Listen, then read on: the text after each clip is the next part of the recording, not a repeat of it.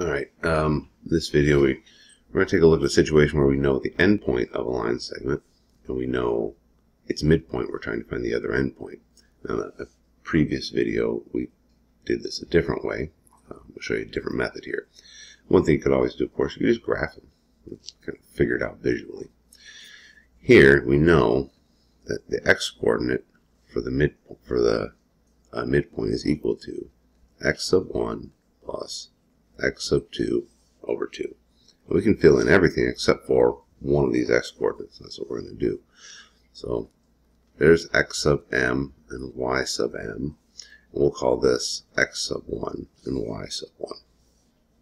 So we've got negative 1 equals 0 plus x sub 2 over 2. We have to solve for x sub 2. So multiply both sides by 2. We get negative 2. Then we can get rid of the 0 plus equals x sub 2. So there's the x-coordinate. And then we've got y sub m equals y sub 1 plus y sub 2 over 2. We can substitute negative 2. And then we can substitute negative 7 plus y sub 2 over 2.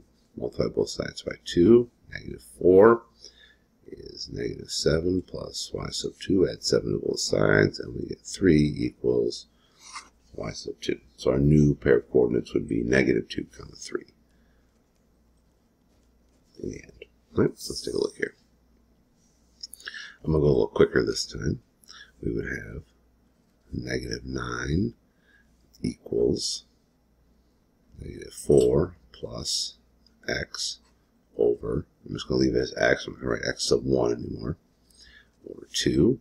We have negative 18, negative 4 plus x, multiply both sides times 2, add 4, we get negative 14 equals x.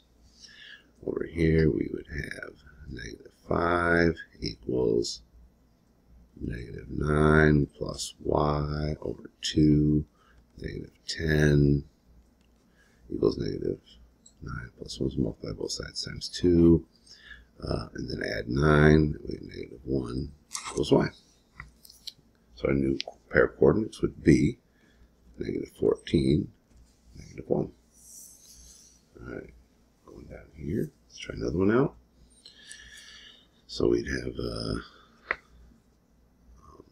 x, hold on, we got 6 equals 5 plus x over 2, multiply both sides times 2. Get that, subtract 5, 7 equals x. For the y-coordinate, we have 1 equals negative 8 plus y over 2, multiply both sides times 2. And see that we're going to add 8 to both sides. And so our new pair of coordinates would be 7, 10. This last example, we would have, let's see, 10 equals negative 9 plus x over 2, multiply both sides times 2, add 9 to both sides. There we go. Here we would have negative 5 equals negative 8 plus y over 2, multiply both sides times 2, add 8 to both sides. There's our y-coordinate. So our new pair of coordinates would be 29, negative 2. There you go.